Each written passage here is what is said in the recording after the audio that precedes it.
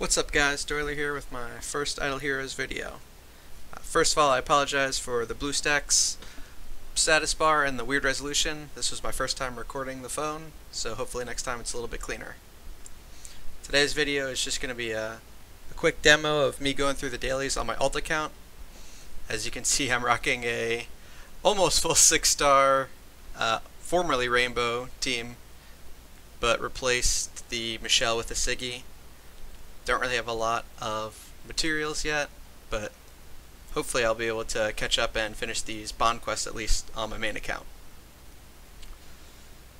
So, as you can see, just going through a few of the dailies, currently solo in this guild. I may need to bring my main account over to try and knock out these battles faster.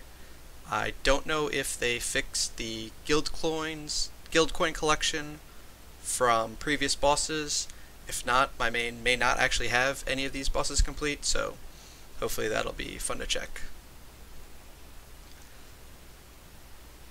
I do have 2 new members in this guild. They just managed to apply while the account was inactive. We'll see if they help any. Only level 5 in the fortress. Once I get to 6, I'll be able to start the exploration. That should happen either today or tomorrow, we'll see. Wasn't even able to smash that in one hit this time. I think my first E5 on this account is going to be Horus. That said, I have no copies of him, so it's going to take a while. So sweet. Like I said, we hit level 6, so now I'm going to start the first exploration. It'll take a while, and as you can see, I don't really have much in the way of heroes or monsters on this secondary account. Honestly, I created it a few years ago, and I'm building it up now, mostly for the bond quest, but I may use it for other introductory videos, things of that nature. So I'll set my lineup. I like setting my best team to the weapon system. Let me know what you guys do, if you find any teams are weaker or stronger. I don't really know the point of setting them to a specific, since you can't actually see your opponent's lineups, but we'll see.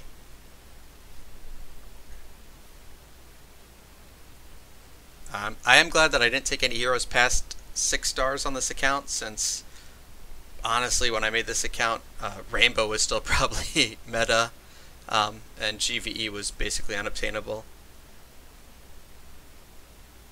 I have started purchasing the profit orbs on this a little more often. That last profit event to get the Delosiums really ran me out on my main account, so we'll see.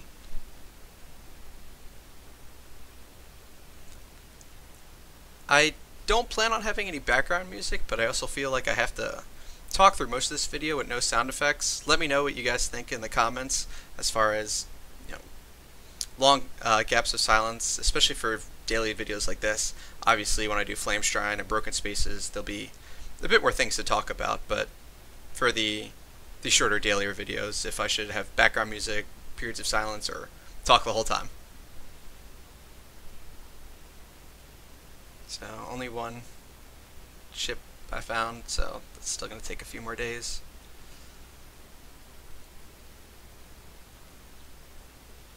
Thankfully I have some strong friends that quit the game, so I'm able to finish level 5 and level 6, so that'll help with the gearing. I think I'm going to push for 6-star gear as fast as possible. I need to look at the math again, but I believe that 6-star gear is a huge upgrade, especially compared to stuff like E1, 2, 3, 4, and 5.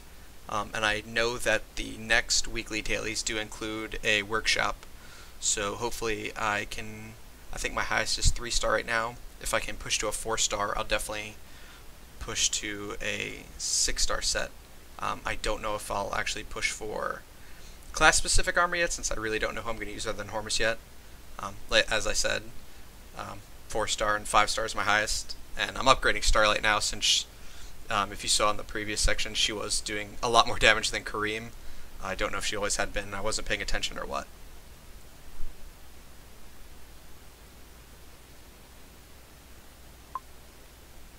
The 9-star Bone Carver, or the 9-star Puppet, may actually be stronger than my Bleaker at this point.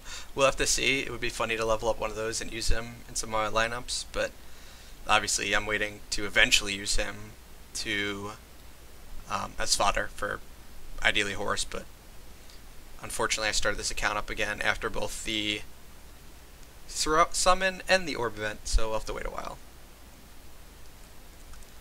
I did get a pair of antlers though, so that was a nice grab from the anniversary event. Hopefully I'll be able to use those and probably not upgrade them ever. As you can see, I'm just upgrading my equipment, make sure everyone's set and up to date. That'll be about it for this video. Make sure to obviously like and subscribe. This is a pretty boring first video, but the first real video I hope to release tomorrow, sometime later this week, is going to be the Flame Shrine series on my main account, including my new Delacium army. So thanks, stay tuned.